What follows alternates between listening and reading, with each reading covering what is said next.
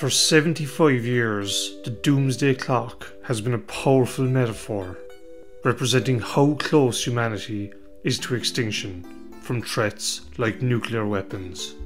Currently set at 90 seconds to midnight, the clock suggests we are closer to catastrophe today than at any time since its 1947 debut. But had the doomsday warning mechanism been around 900,000 years ago, it might have estimated only a single second remained before midnight signalled the end of humanity.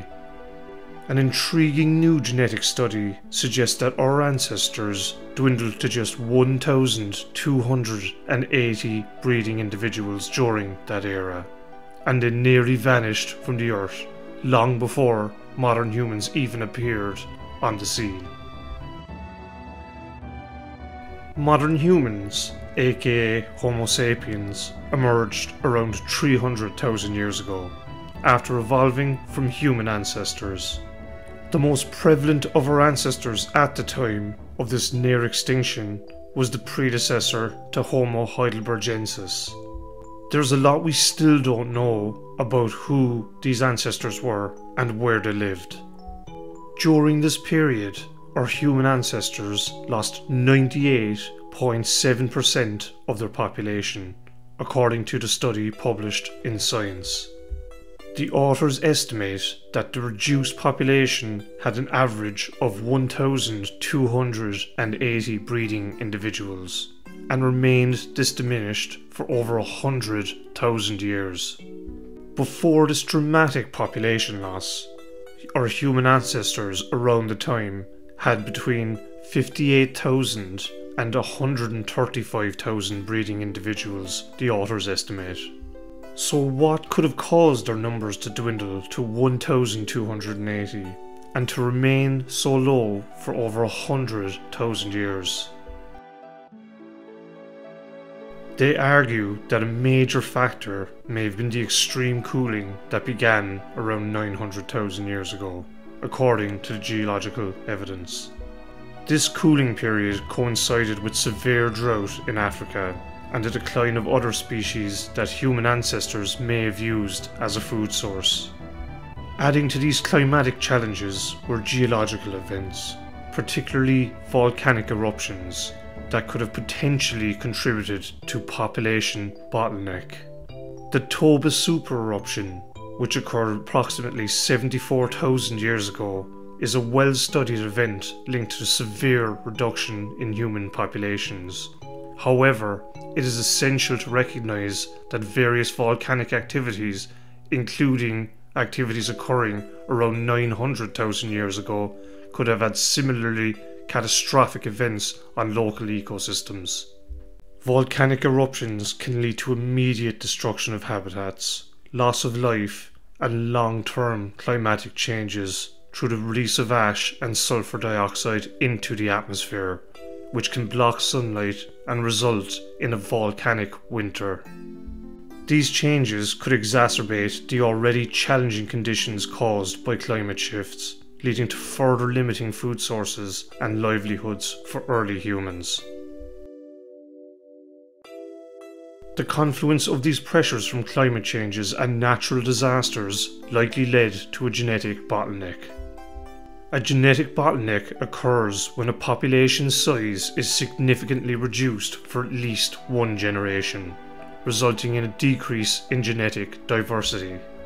Research suggests that during periods of climatic stress, early human populations may have been reduced to as few as several thousand individuals. This reduction would have had profound implications for later generations. A loss of genetic diversity can lead to inbreeding, which then results in reduced adaptability and the increased risk of genetic disorders. For Homo heidelbergensis, this genetic bottleneck would prove a significant challenge as they navigated the treacherous environments brought about by climate instability. If correct, this would also mean that our human ancestors experienced a decline in genetic diversity, since there are fewer potential partners for reproduction.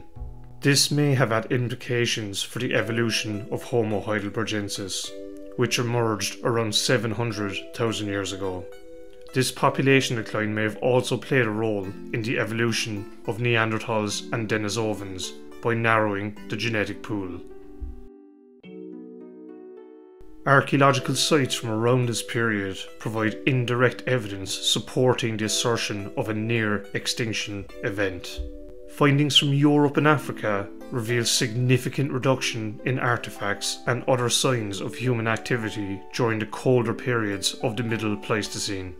The scarcity of stone tools, hunting implements, and habitation sites indicate a decrease in population density and activity levels. One notable site is the Boxgrove site in England, where evidence suggests a rich habitat previously occupied by early humans gradually became less favourable due to climate shifts. Over time, patterns in the archaeological record show a decline in the number of sites occupied by humans, indicating substantial pressures that could have led to significant population decreases. In response to the challenges presented by extreme climate and geological events, early humans had to adapt or face extinction. One of their primary strategies was migration. As certain areas became inhospitable, groups would have migrated in search of more favourable environments that would sustain their populations. This mobility highlights the resilience and ingenuity of early humans. They adapted their hunting-gathering strategies to exploit new ecosystems and developed increasingly sophisticated tools and techniques to deal with their changing world. For instance, the management of fire would have become even more critical as temperatures fluctuated, enabling cooking, warmth, and protection against predators. Changes in social structure would also have occurred, as smaller, dispersed groups form networks for resource sharing and cooperative hunting, which would prove advantageous in difficult times. It is during these times of adversity that traits such as social cohesion and adaptability came to redefine early human communities. Despite significant hardship, Homo heidelbergensis proved resilient.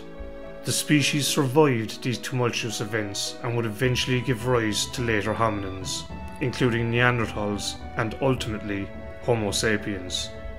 The challenges of the Middle Pleistocene inadvertently accelerated human development. Those populations that adapted to survive during these difficult times likely possessed the traits that enabled them to thrive in varied environments, setting the stage for the evolutionary journey that would follow.